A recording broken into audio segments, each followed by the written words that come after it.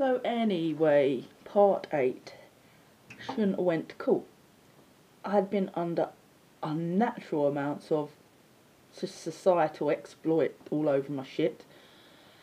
And having come from a professional background, it was ludicrous, really. Such a instant pushing, bullying, hard knocks fall from grace by pricks that don't listen to your words and make you lose your voice for years.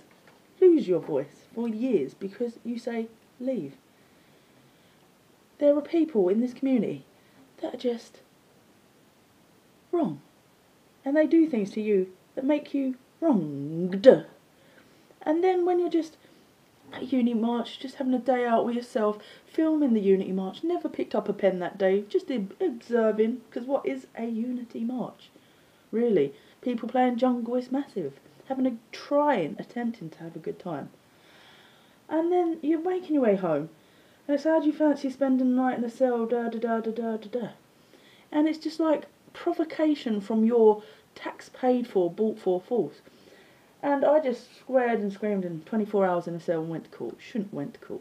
But that was as a result of a sort of like tag teaming horrible experience, really getting to my core to respond in such a way when I should have been like, yes, officer. I, as an SIA trained security person, do not provoke drunk people. I use all my open body language and palms. So I know that this is a crime being committed in a uniform. It's like, imagine the world like an establishment.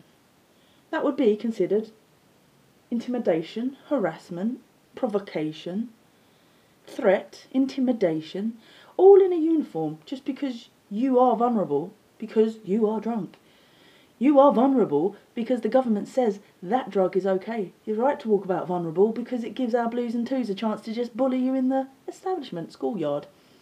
So basically that's my relationship with the law system. It corrupted and falsified my CRB by saying religious, racial, aggravated harassment in words and writing causing alarm and distress for a basic D&D.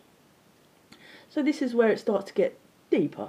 And like, oh, don't be the victim. Just shine on through this slander and defamation of character. Just shine on through it, even though it's going to get all these camps riled up about you, thinking, what? How malicious of the system. How awful. So it's like this, I think, that has enabled this particular girl to have the authority to throw me in a cell for 48 hours for sending her a birthday card. But there's one relationship that I'm going to talk about just before her.